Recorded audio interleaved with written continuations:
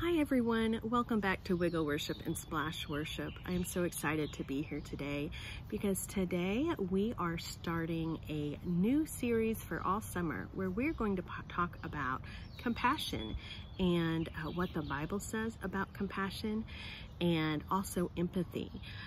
I know it's some big words and we're going to talk about what those mean, and we're really going to look at different Bible stories that help us understand being compassionate to our neighbors and to each other and during different times in our lives. So, excuse me. Whew, let's get started. I gotta yawn again. I am so tired today. I apologize for yawning. Oh, my goodness. Oh, gonna yawn again. Well, let me ask you, as we get started, did anybody catch my yawn?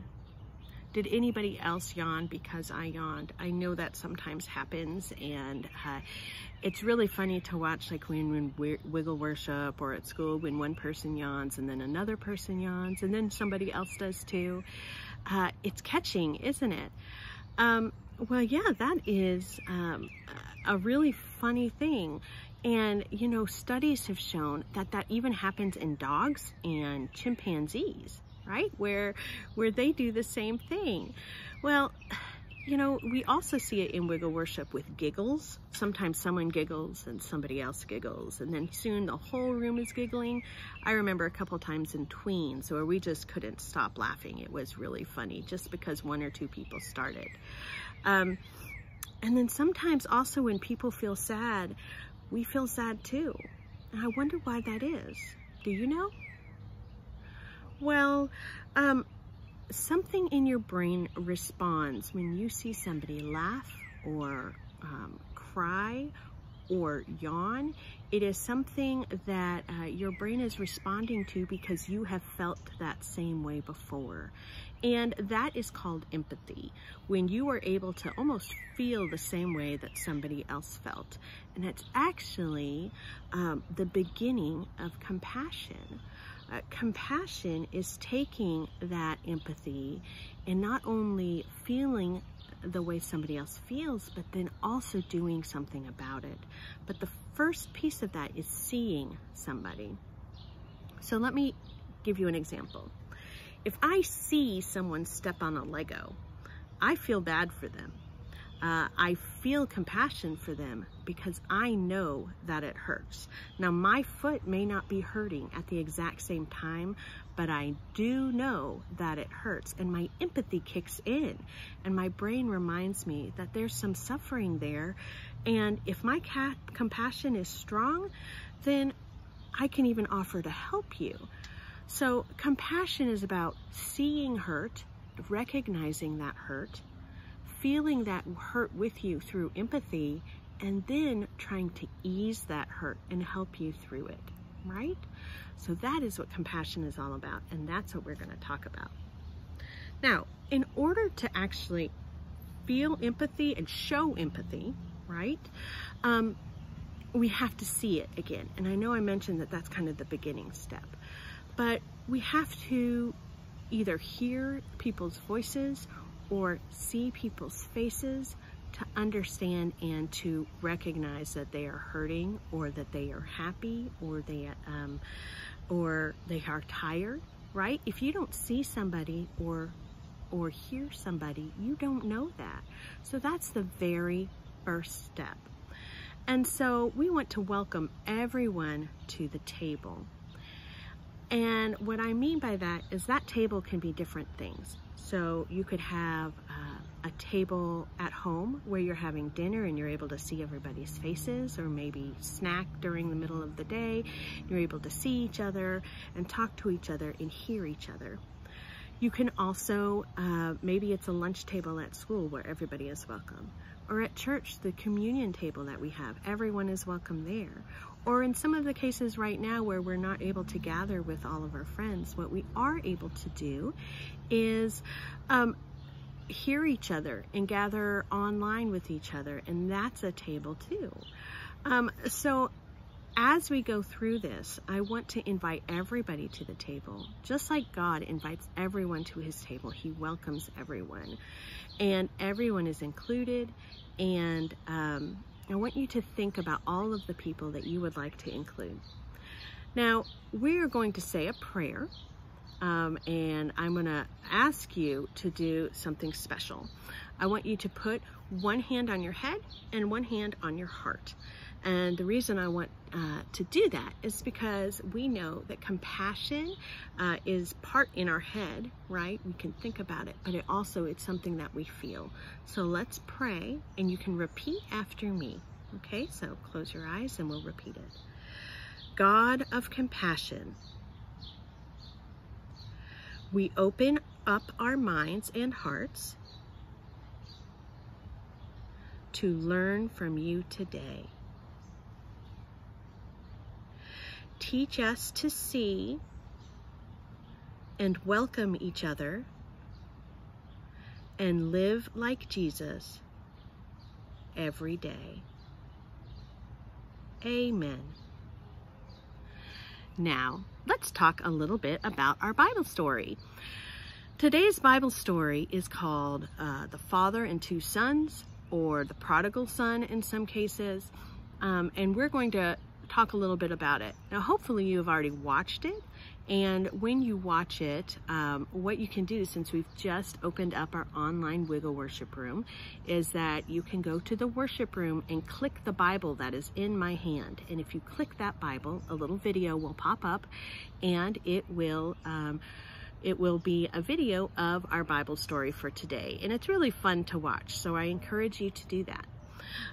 But just in case you haven't done that already, I am going to tell the story again. And one of the things that I would like you to do is anytime that you hear a word that makes you feel something, or maybe something that is an action that somebody is doing in regard to feeling, then I want you to act it out. I may give you a little hint along the way, okay?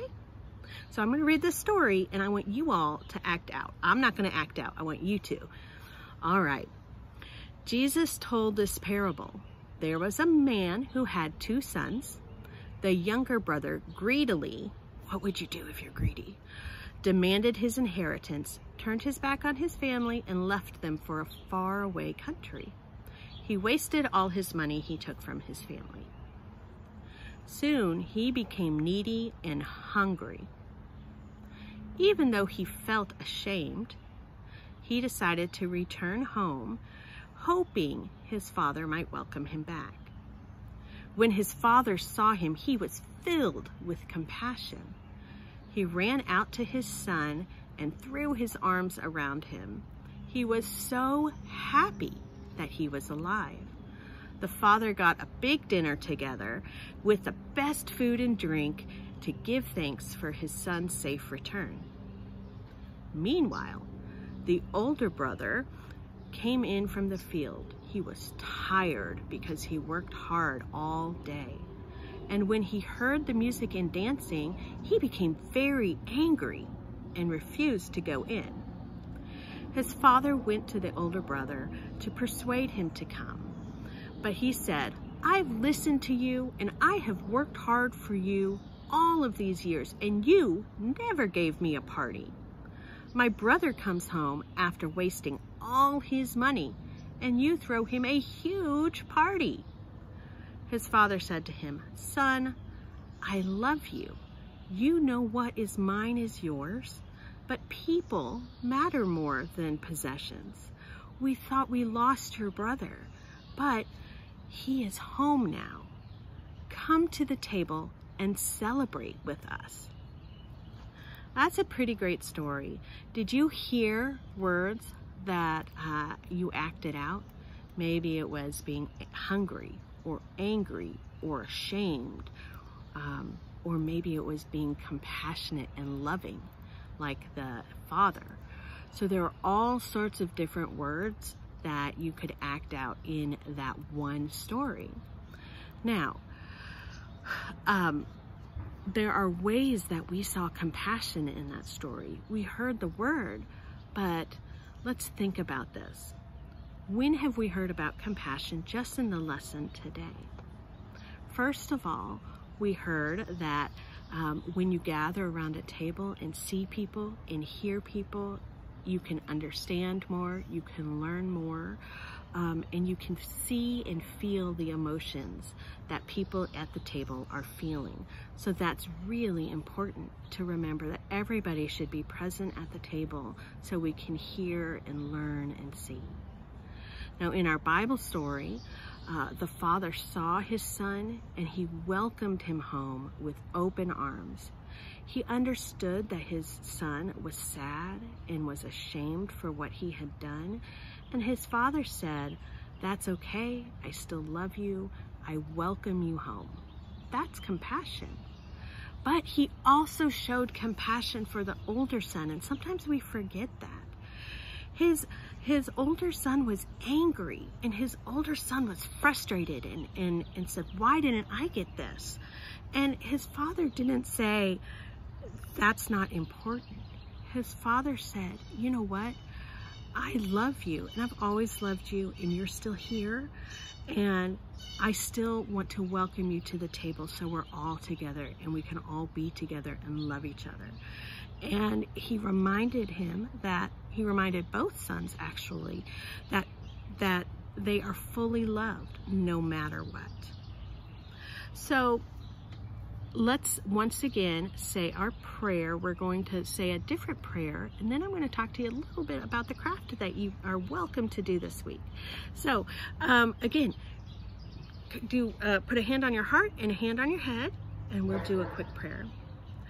Welcoming one, and you can repeat this, repeat after me. Welcoming one, your warm, wide open arms are always open, drawing us into your heart, full of love. Make our arms your own, helping us see and welcome with compassion all those we meet. Amen. I'm really excited to talk about compassion with you this summer, and we'll be talking about loving our neighbor next week and how we can show compassion and do special things with and for our neighbors as we are seeing their feelings and emotions and feeling them ourselves, and how we're able to share with them. Now, in our craft room, if you go into the Wiggle Worship room, again, the very beginning, on the side, there is a little signpost, and you can click all the different places to go for Wiggle Worship. And there's some great music in there from Lexi and Andrew. And then there is a special craft room. And the craft this week is to create a centerpiece of your very own that you can put in the middle of your table, so you can gather everyone at the table and share with each other and learn from each other and have empathy for one another and be compassionate towards one another. So there are 6 different centerpieces that are on the shelf. There's one that's making a centerpiece with the branch, maybe from your yard. There is one that is using some tissue paper. Maybe you have tissue paper and a twisty tie at home that you can make a special big fluffy flower. There's one about using a pinwheel. There's all sorts of different ideas there, and those are just ideas. But you, if you would like, maybe you have some pipe cleaners and some clay that you want to just stick some pipe cleaners in. You can do whatever you want. I would love to see your special centerpieces this week, so feel free to post them in our Facebook page. We'd love to share the different centerpieces that our children are making for their families and friends as we gather at the table together and welcome everybody. So please share your centerpiece, and please enjoy the Wiggle Worship Room. We're so excited to roll it out. We are going to be sharing all of our Bible school information very soon, probably in the next couple days, and you'll get all that information too. So I'm super excited. I hope you have a wonderful week. I encourage you to listen to others with your heart and with your mind, and really feel that empathy and start thinking about how we can be together even when we're far apart, and be there for each other and understand the feelings that everyone is having right now. Let's pray, and then we'll do our blessing. Dear Heavenly Father, thank you so much for this special time in Wiggle Worship and Splash Worship. We understand that compassion is so important, but it can be hard to understand sometimes, Lord. So help us really see our friends and family and those that are at the table with us, no matter which table we're at. Help us see and recognize the feelings that they feel, and help us then be compassionate, not only recognizing it, but helping each other through different situations and different feelings, Lord. We ask all this in your precious Son's name. Amen. And as always, you are a blessing. God made you special just the way you are. Amen.